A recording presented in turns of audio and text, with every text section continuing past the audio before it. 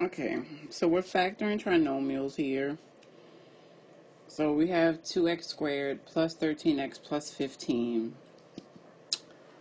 So I do the AC method, meaning you multiply A times C. So we get a plus 30.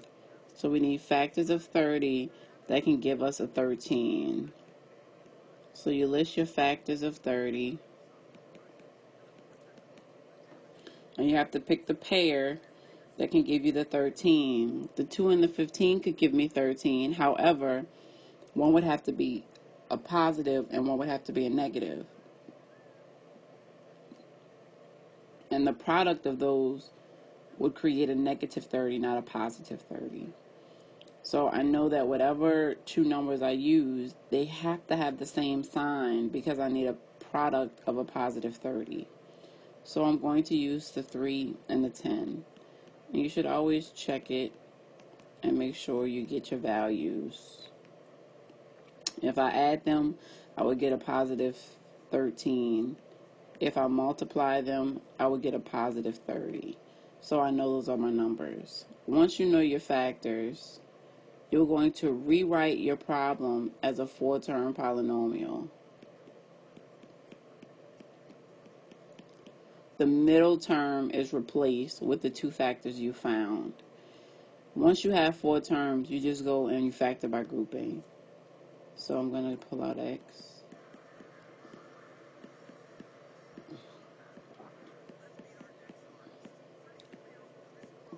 As long as your parentheses match, you know you did it correctly. If your parentheses don't match, you messed up. So I'm going to get 2x plus 3 and x plus 5. And that's it. There's 3 lines. Most of your work is scratch work. Alright? On the second polynomial, we have this trinomial 12x squared minus 14x minus 10 that we have to factor.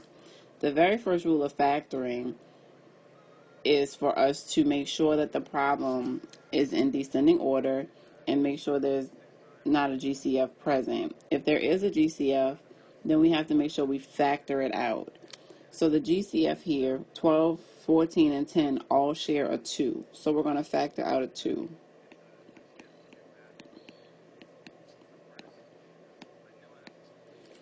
Okay, and then we're going to factor what is remaining in the parentheses. So we're going to do A times C. So this gives us a negative 30. So we're going to do factors of negative 30. That'll create a 7. So factors of 30. So we're going to use the 3 and the 10. So what are the signs that we would use? How would we create the negative 7? I'm going to do a positive 3 and a negative 10. And if I multiply a positive 3 times a negative 10, I get a negative 30. So they double check. So I'm going to rewrite my problem. Leave your GCF sitting there for a minute and just deal with the trinomial. So my middle term is going to be rewritten using the two factors.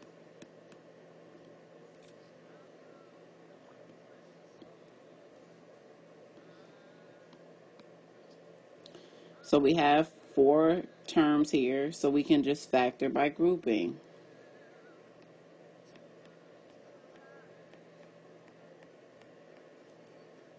GCF in the second group is a negative 5.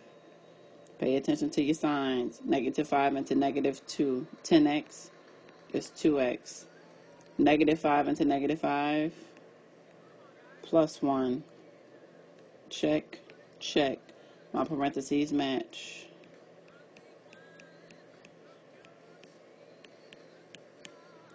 Once you factor, make sure you remember to bring down your GCF to your final answer. And that's it.